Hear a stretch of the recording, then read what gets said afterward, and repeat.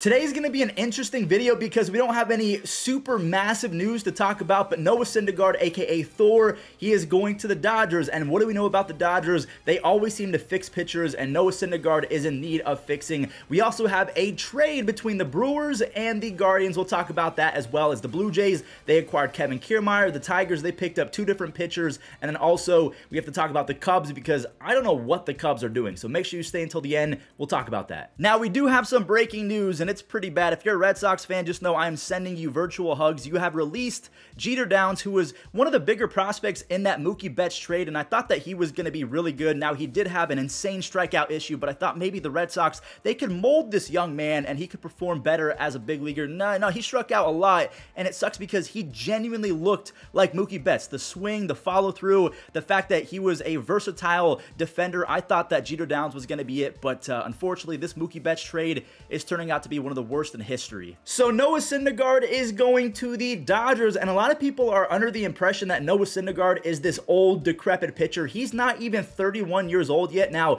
the thing about Noah Syndergaard that you have to keep in mind, this was 2019, right before he had Tommy John surgery. He was the top 3% in fastball velocity, the average exit velocity, so every time that he was giving up base hits, he was missing barrels. But in 2022, of course, we have to kind of cut him some slack because he just came off Tommy John surgery. I don't think that he's at 100%, but going into 2023, I think that he's going to be closer to 100%. And with the Dodgers pitching staff, aka Mark Prior, the fact that the Dodgers gave Tyler Anderson $8 million, Andrew Heaney $8.5 million, and just a year later, after Mark Prior and the Dodgers pitching staff got a fix on them, Anderson signed 3 years for $39 million. Heaney signed for 2 years, $25 million. The Mark Prior effect is real. If you have no idea who Mark Prior is, he is a former all-star pitcher. He had a pretty good prime back with the Cubs and other teams. So Mark Prior has been doing wonders, and I fully expect Noah Syndergaard not to be able to repeat what he did back in 2019,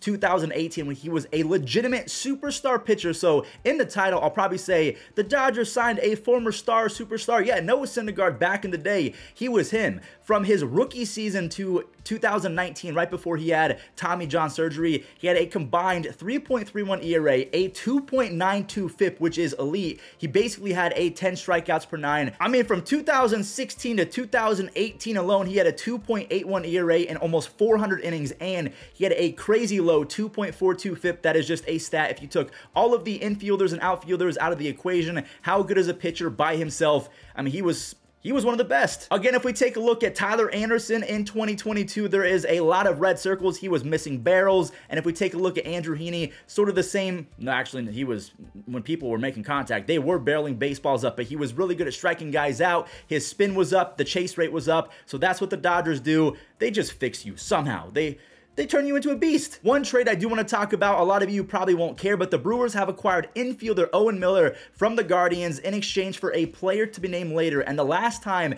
that Cleveland and Milwaukee made a trade and there was a player to be named later in the trade, we got Michael Brantley out of it. Now, this was back in 2008. So obviously we're going back a few years, but Michael Brantley came out of that deal. So I really hope that Owen Miller has a fantastic next few years with the Brewers. He had an 89 OPS plus. He had a bunch of doubles. I think he had 26 doubles in 130 games, but he wasn't that great. And defensively, I'm not gonna lie to you guys, he's pretty terrible. So before we break down the Cubs offseason, again, I do have to remind you guys of a few other transactions. The Blue Jays have acquired Kevin Kiermaier. Kevin Kiermaier, we all know, is one of the best defensive outfielders in the history of baseball. That is not being dramatic. That is not hyperbole. Kevin Kiermaier defensively is one of the best that we've ever seen. Offensively, obviously, there's some question marks going into his age 30+ season. I can't remember how old exactly Kevin Kiermaier is, but I feel like that's a decent signing. The Blue Jays, they were trying to skate by with Bradley Zimmer and Raimel Tapia and all the other guys they had in center field. So now that Teoscar Hernandez is gone, maybe George Springer goes to right field, and then you have Kevin Kiermaier manning center field again. You're probably expecting an 80 to 85 OPS plus player, but defensively, he's about as good as you can find in the free agency pool. The Tigers have acquired two different starting pitchers, so they acquired Michael Lorenzen. I'm going to keep it real with you guys. I am not the biggest believer in Michael Lorenzen, but they gave him 1 year, $9 million. We can see that last year for the Angels, he made 18 starts, almost 100 innings, and he had a 4.24 ERA, so he's all right. He throws really hard. And the Tigers, they bring back one of their former pitchers. He will make $10 million with a $1 million performance bonus pool available to him.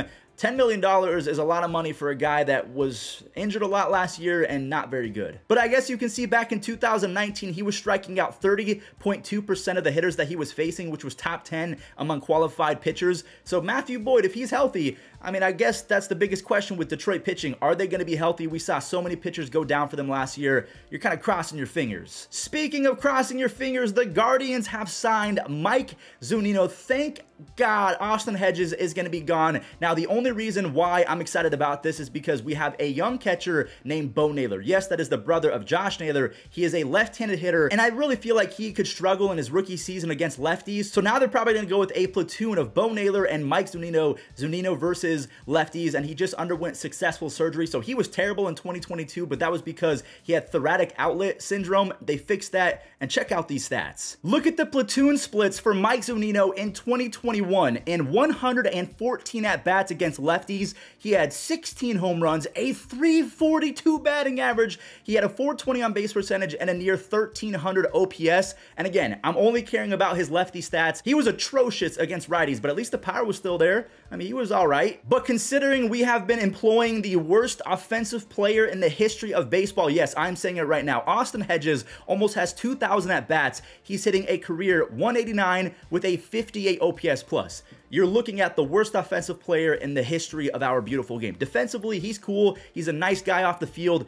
But wow, he swings a wet noodle. And then last but not least, I do want to talk about the Cubs bringing in right-handed reliever Brad Boxberger to a one-year deal. He was pretty impressive last year. He had a 2.95 ERA and 68 strikeouts in 64 innings, so he was pretty good. Now, the only thing I will say, his strikeout numbers were down and his walks were up. So at the ripe age of he will be 35 once the season starts, I don't think that he's going to be the best pitcher in baseball, at least relief pitcher, but he's an addition that I think the Cubs will make better. Now, the Cubs really haven't had too many additions, and they're getting beat out by everyone. I fully expected the Cubs to really retool and rebuild really hard this offseason, but they're not really doing that. Yes, they picked up Cody Bellinger. They spent money on Jameson Taillon and Brad Boxberger, but they've lost a lot of guys. I didn't realize that they outrighted Franmil Reyes. I thought that he was decent for them. Wade Miley became a free agent. Wilson Contreras, obviously, he has left to the Cardinals. So in my opinion, the Cubs are one of those teams that aren't doing a whole lot to get better, but all of the big rumors are saying that the Cubs are in on this player, the Cubs are in on that player. It's just they're not really able to capitalize and make that deal finalize. They couldn't get Carlos Correa, so hopefully now they can really hone in on Dansby Swanson. He will be their starting shortstop. You can move Nico Hoerner to third base or second base. I've been hearing some rumbling that it could be an opening day infield of Justin Turner at third base, Dansby Swanson at shortstop, and Nico Hoerner at second base. That's pretty good.